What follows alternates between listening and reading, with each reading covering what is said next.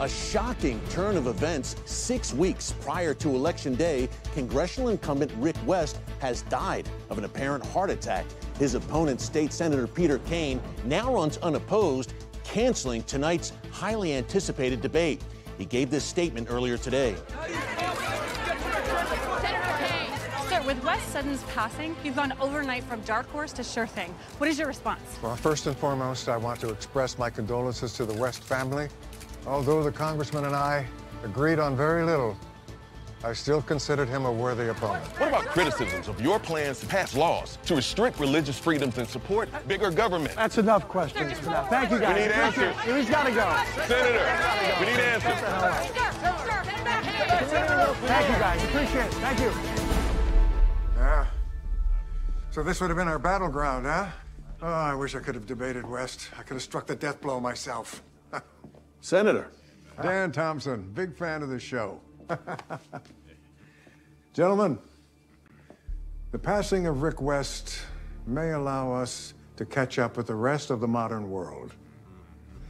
I have always said that religious superstition has no place in influencing our laws and government. So, here's to enlightenment, reason, and reshaping our nation's core. Cheers. Cheers. You see those statues and those monuments out there? They're trying to tell us something. They're saying, don't forget about us. Don't forget about the battles that we fought and the price that we paid for freedom. Don't let our sacrifice be in vain.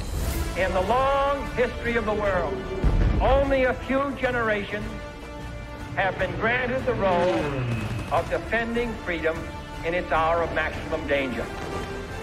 Ask not what America will do for you, but what together we can do for the freedom of man.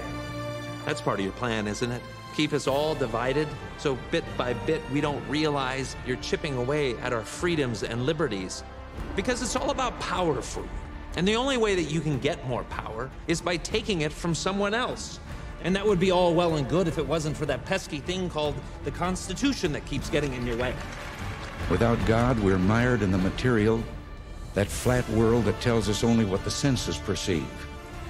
Without God, there is a coarsening of the society. And without God, democracy will not and cannot long endure.